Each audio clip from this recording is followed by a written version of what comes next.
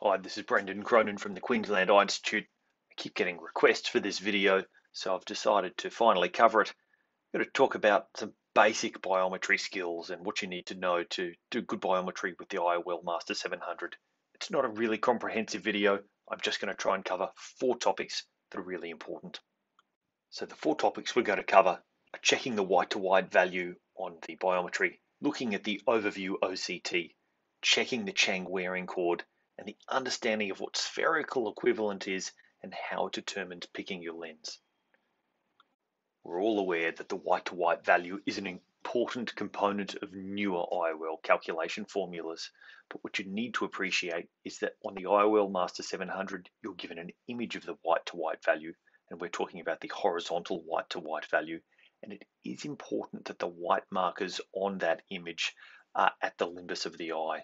This information is used by the formula to pick the right lens for you. So it is important that you check that photograph and make sure that the limbus is correctly identified by the machine so that you're using the correct white-to-white value for your patient. This information can be manually altered if you need to. Occasionally, patients with a limbus that's difficult to determine or a little bit indistinct may need a manual measurement or to use another machine such as the Pentacam, and that data can be altered manually if you need to. The overview scan on the IOL Master is so handy. It lets you look for decentration and to make sure that you've got a nice image.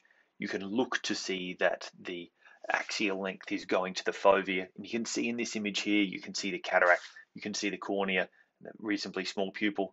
Then you see in this image here that the patient has an intraocular lens in the eye. So obviously it's important that that eye is put on pseudophakic mode.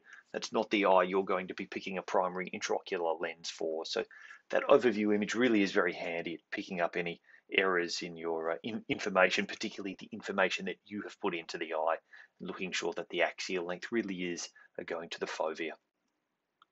The IOL Master 700 gives you the Chang wearing cord, which is analogous to the angle kappa.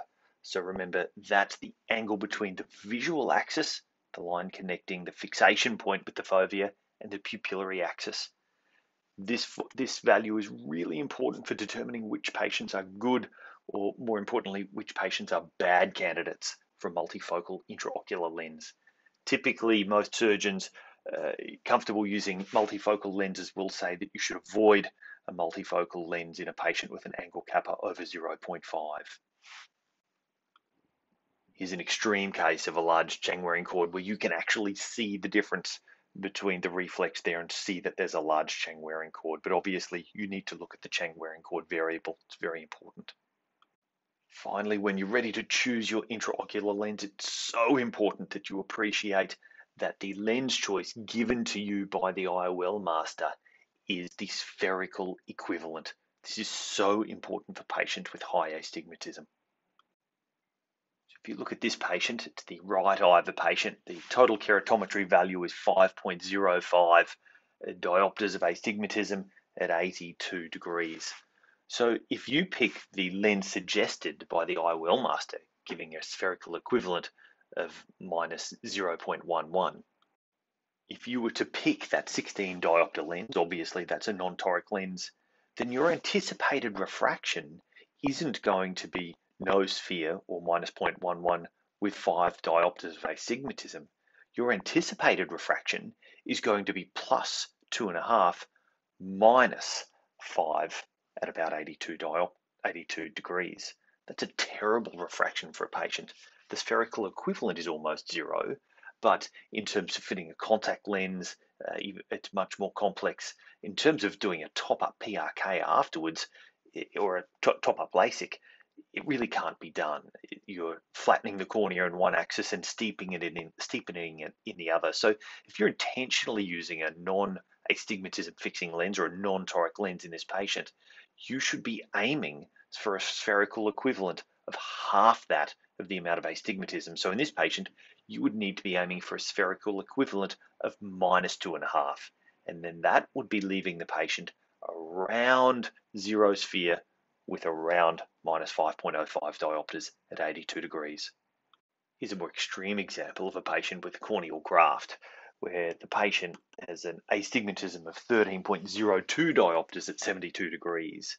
So again, if you were to put in the recommended 19 diopter lens, you're going to be leaving that patient plus 6.5 with 13 diopters of negative astigmatism. So if you want to minimize this patient's hyperopic component of their script, you really need to be aiming for minus 6.5 in this patient.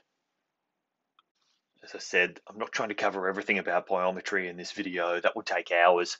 Just trying to highlight some points and some common mistakes that people often make when doing their biometry, checking their biometry, and most importantly, picking their intraocular lenses.